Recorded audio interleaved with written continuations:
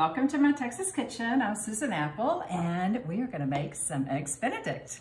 Okay, so we're going to start out here, and I made these yummy biscuits. It's kind of like a biscuit roll combination, which I like. It's more delicate and tender than an English muffin, so I think that's a great choice. And you can find that recipe on my blog, my Texas kitchen. Here's some Canadian bacon, just kind of like the traditional Canadian bacon. And then I poached these eggs. They came out really well. I'm very pleased with that. Okay, and then I had the homemade hollandaise sauce that I made in a blender. Super easy, and that's on another YouTube. Okay, so we're gonna pour some of that on. It's so yummy. A little bit more. Can never have too much hollandaise sauce. Okay.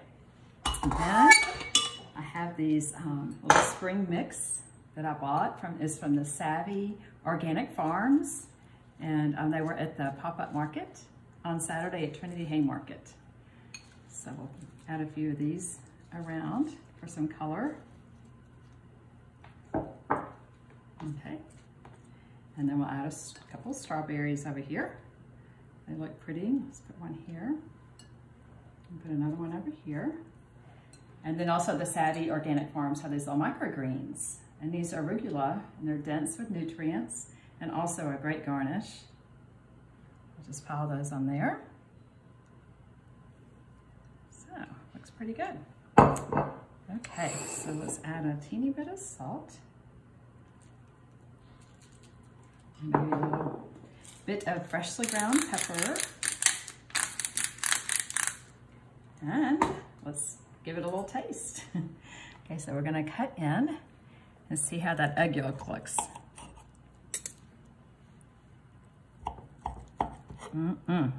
It's pretty good. So it's a little bit runny, but not too runny, just the right amount. So let's take a little bite and see how all of that tastes. Okay, well that was more of the biscuit. It's so good. I'll have a little bite of this egg yolk.